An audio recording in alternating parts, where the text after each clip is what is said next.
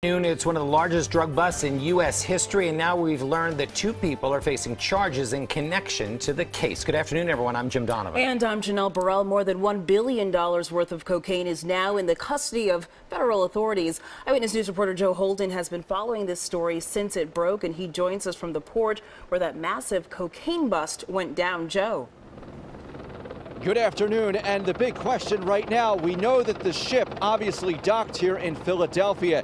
It came our way after a stop in the Bahamas and was set to then go to the Netherlands. So was this cocaine, this 16.5-ton shipment of cocaine, was it destined for here in the Philadelphia region or elsewhere? Those questions remain to be answered. Let's go ahead and take you up for a better view of the action from Chopper 3.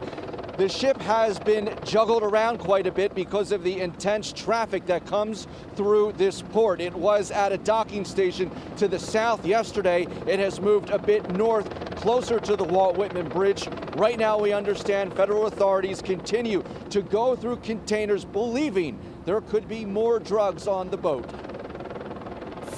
Federal authorities in Philadelphia have yet to take questions about the major cocaine seizure, a significant law enforcement operation that continues for a third day along the Packer Avenue Marine Terminal.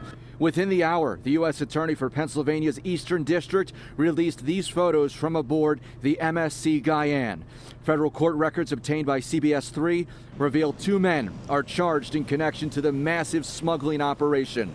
They're identified as Ivan Durasevich and Fanafave Tiasaga.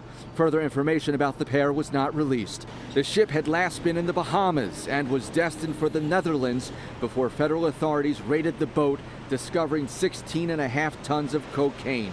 Court documents outline the cocaine was apparently loaded onto the ship by the baleful, delivered to the MSC Guyane by 6 separate boats in the middle of the night. Records go on to show, quote, according to Durasevich, upon leaving Peru on this current voyage, he got a call from the chief officer to come down to the deck, at which time he saw nets on the port side stern by the ship's crane.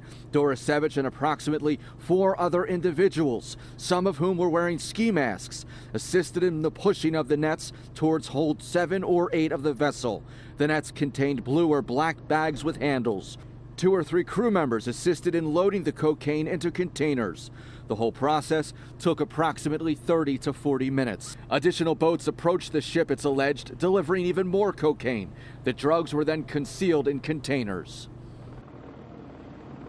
We're back live looking from Chopper 3 down on the MSC Guyane. This process significant in scope, fine-tooth in scale.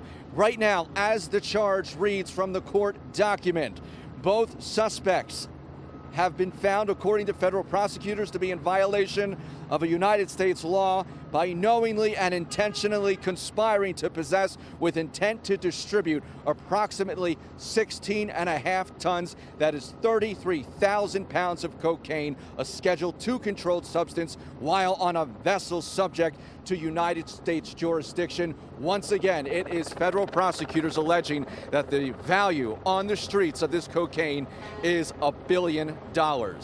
That is the latest. Reporting live in South Philadelphia, Joe Holden, CBS 3 Eyewitness News. Thank you, Joe.